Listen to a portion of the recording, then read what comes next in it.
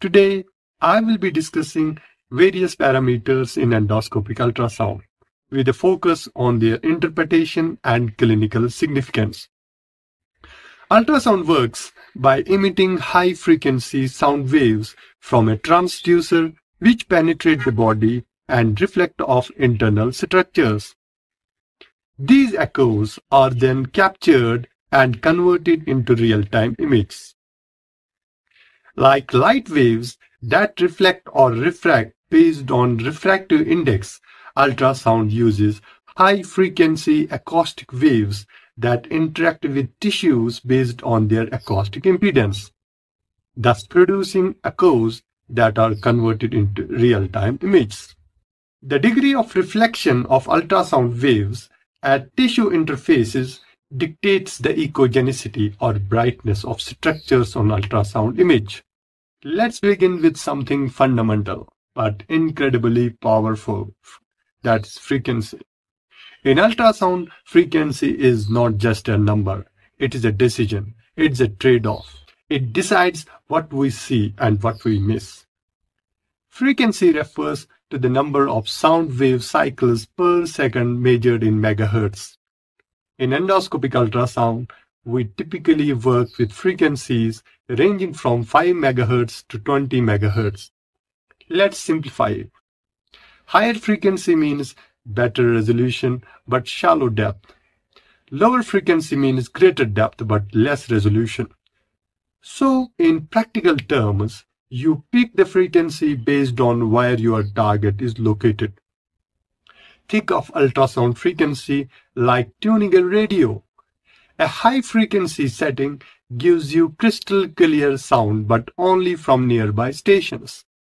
A low frequency setting lets you hear distant stations but with more noise. In endoscopic ultrasound, if you want to image the pancreatic wall clearly, go high. But if you are chasing right celiac artery or deeper structures, go low.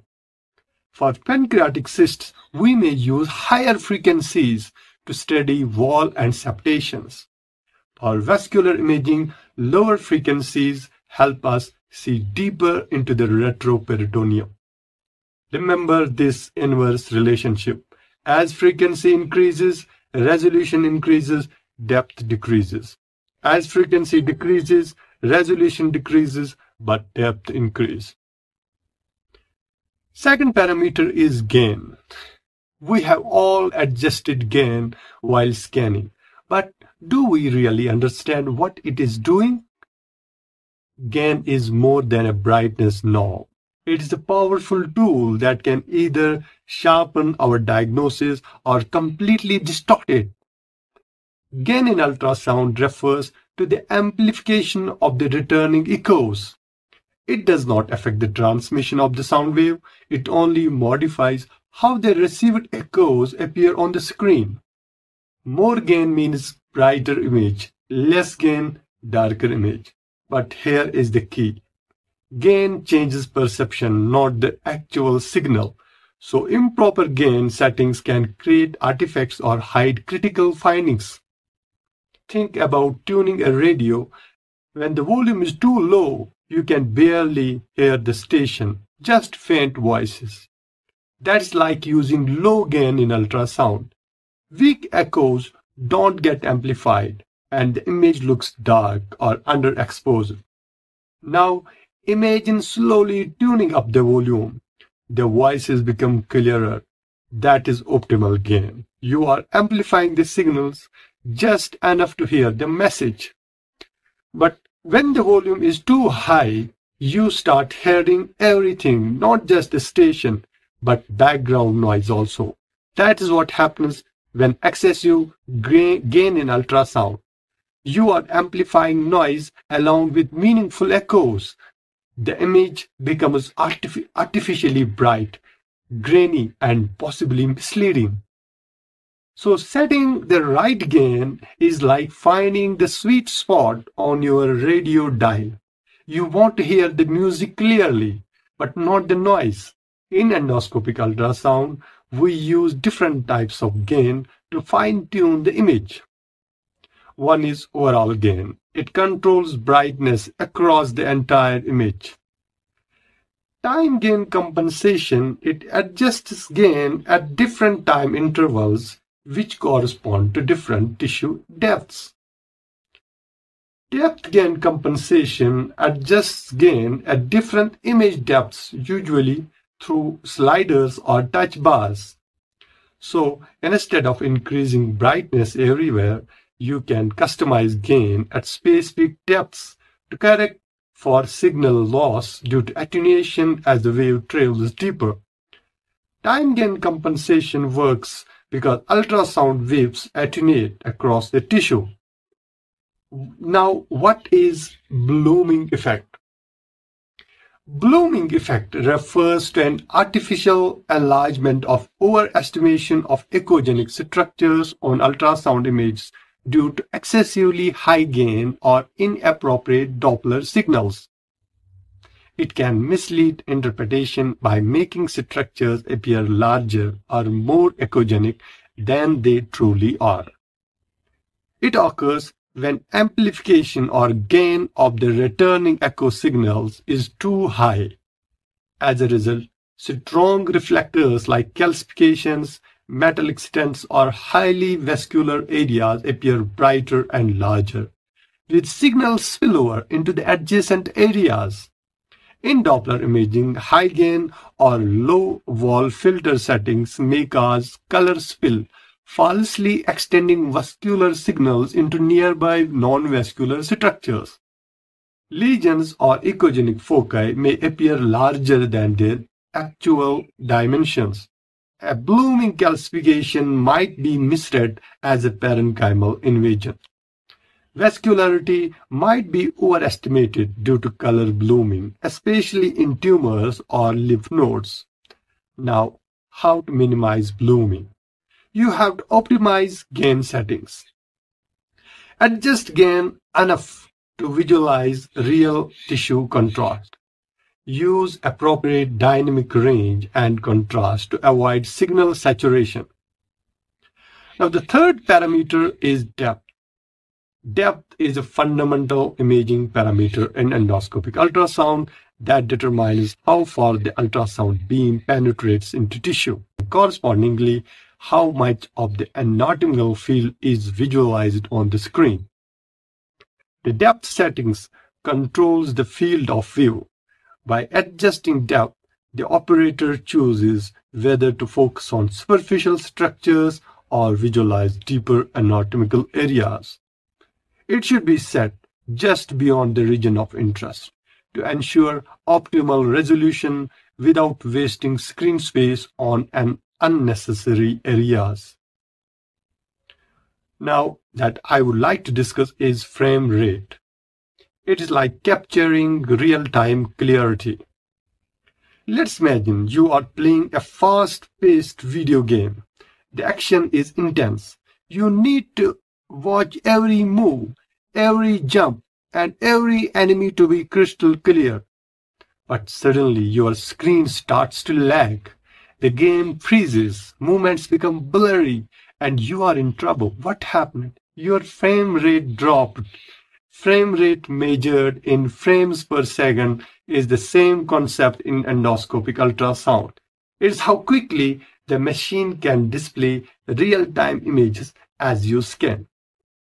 A high frame rate means smooth, continuous movement, ideal when you are tracking a fine needle during an FNA or observing a pulsating vessel.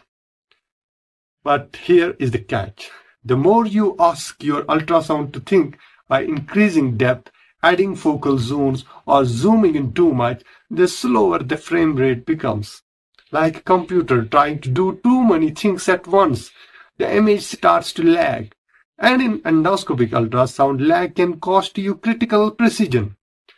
So the trick is balance. Use just enough depth, limit focal zones to where they matter most, and avoid unnecessary processing features during real-time procedures. Think of it like optimizing your settings before a mission-critical level in a game. You want speed and clarity working together. Another parameter is acoustic output in an endoscopic ultrasound. Acoustic output refers to the amount of ultrasound energy emitted by the transducer into the patient's tissues during endoscopic ultrasound. It is often measured in terms of acoustic power, watts or mechanical index or thermal index, which indicate potential biological effects. Acoustic output directly affects image brightness and penetration.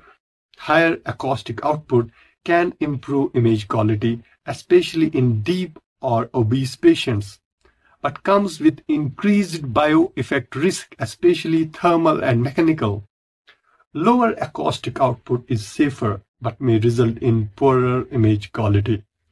During routine endoscopic ultrasound, acoustic output is generally low and considered safe. In contrast-enhanced endoscopic ultrasound or Doppler modes, acoustic output is automatically adjusted and may be temporarily higher. Some machines offer manual control over acoustic output, allowing reduction in sensitive patients, for example, in pediatric and pregnant patients. Think of acoustic output like brightness of a flashlight. The more you turn it up, the deeper it penetrates the darkness. But it also drains the battery faster. Similarly in endoscopic ultrasound, increasing acoustic output can help you see deeper, but must be used responsibly to avoid overheating the tissue. Always use the ALARA principle, as low as reasonably achievable, to ensure diagnostic quality while minimizing bioeffects. Another is tissue harmonic imaging. It is an advanced ultrasound technique that improves image quality by utilizing harmonic frequencies generated within tissues. It does not rely solely on the fundamental ultrasound frequency. Let's take a moment to think about a simple prism. When you shine a prism, white light into a prism, it bends and breaks that light into its true colors. That's its components, revealing a rainbow that wasn't visible before. Tissue harmonic imaging works in a similar way. When we send a sound wave into the body, we are sending in a clean single frequency signal like white light. But as the sound wave travels deeper into the tissue, it gets distorted. The tissue itself begins to create harmonic frequencies, that is, new waves that are multiples of the original frequency. And here is where the magic happens. Just like the prism reveals the hidden colors in white light, the ultrasound machine is tuned to receive only those harmonic frequencies. These harmonics are cleaner, with less noise and less artifacts, especially near the surface. By listening to the echoes from these harmonics instead of original waves, we get sharper, clearer images, like seeing fine details in a rainbow instead of a blurry white flash. It provides sharper and more defined margins, especially for cysts and solid masses. Reduced noise and artifacts, especially helpful in obese patients and those with difficult acoustic windows. It provides better differentiation between hypoechoic and hyperechoic regions. It improves visualization of small structures like bile ducts, pancreas, and small lymph nodes. But here is a limitation. Since harmonics are higher frequency, their depth of penetration is lower. This can be a concern in deeper structures. Reduced sensitivity in low signal areas. Tissue harmonic imaging is particularly useful in linear endoscopic ultrasound for delineating small pancreatic masses, bile duct structures, or cystic lesions. That's all for today. See you in the next video.